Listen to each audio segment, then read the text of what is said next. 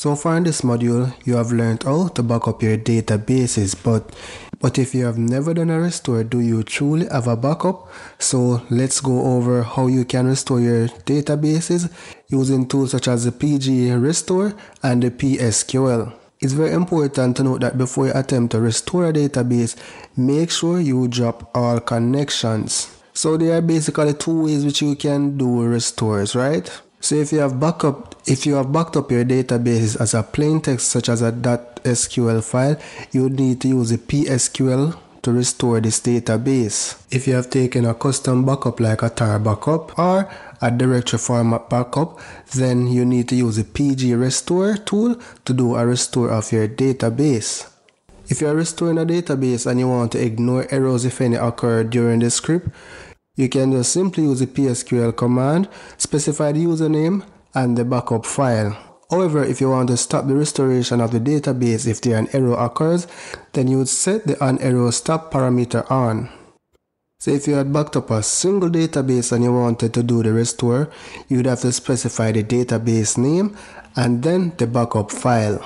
So beside the PSQL tool, you can also use the PG Restore program. You can use this to restore databases backed up using the PG dump or the PG dump all. So with the PG Restore program, you have various options for the restoration of the databases. So for example, the PG Restores allows you to perform parallel restores using the -j parameter, and then you specify the number of threads or number of jobs that you want to use to do the restore. So each thread restores separate tables simultaneously, and just like when you're doing the backups, this will speed up your restore process significantly. The PG Restore option also allows you to restore specific objects in a database backup file. If you're migrating a database from a older version to a newer version, then you can use the PG Restore to do a restore of your database. So let's look at an example to use the PSQL to do a restore as well as the PG Restore. For this demo, connect to your server using the terminal, or if you're on Windows, connect using the command line.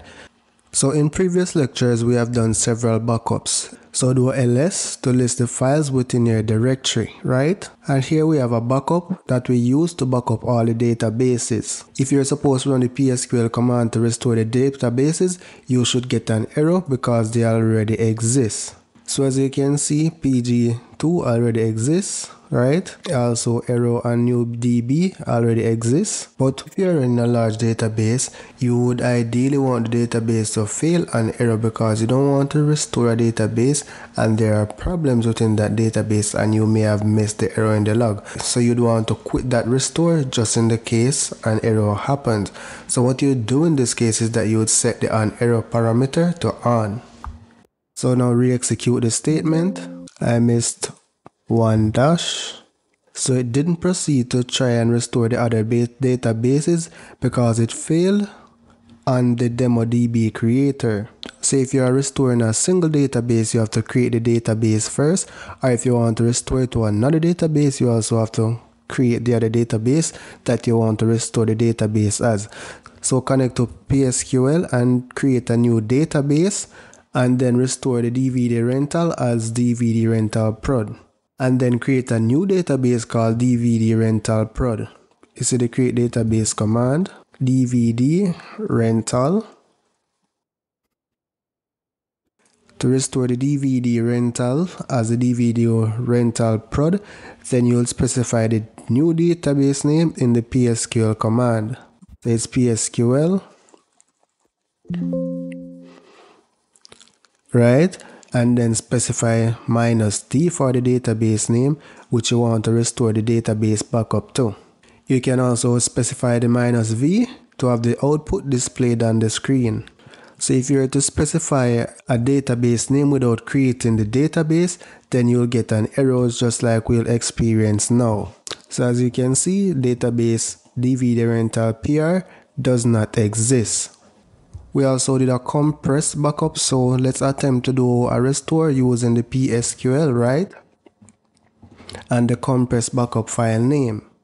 Now you'd realize you'll get an error when trying to do the restore. So when you're attempting to restore a database which you compress using gzip, you have to use the same g and zip command when you're doing the restore, right? So you'd have to specify the gunzip tool, specify the name of the backup file, and then you pipe it to the PSQL tool, and then specify the user that you want to restore as, and then specify the database name.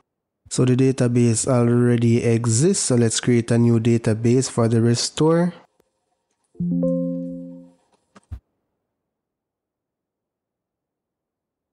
Create database, and we're going to call this compress restore.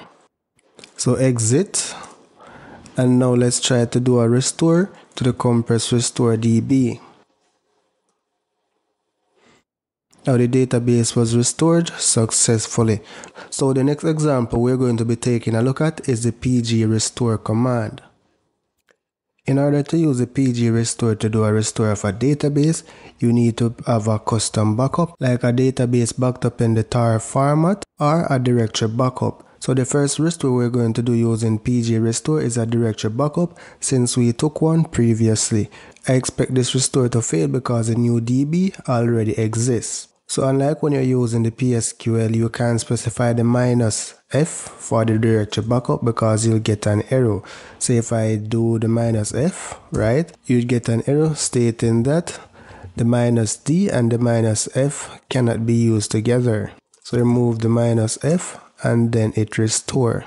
So as expected, I got the errors because the database already exists. Now let's take a tar backup of one of the databases and then restore that tar backup using the pg restore. So I'm going to take a backup of the demo pg3 and save it as a tar file, right?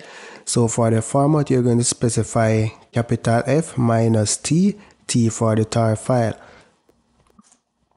Do a ls on the directory. Now you should see your custom format backup. So first create a database for this restore. So it's create database. And call it tar restore.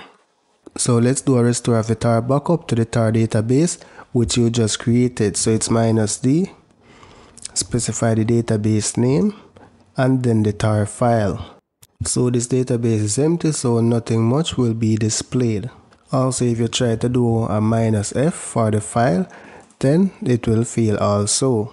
So when you're doing the restore with the PSQL, then you specify the -f to specify the file. Over when you're using the pg restore, you do not need to specify the -f.